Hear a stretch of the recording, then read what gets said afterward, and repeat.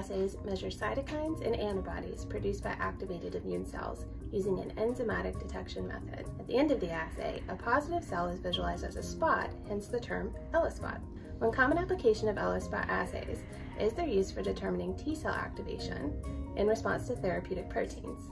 For example, if a patient receives an AAV gene therapy, it's taken up into the cells, delivers what's called a transgene that can then be translated into a protein.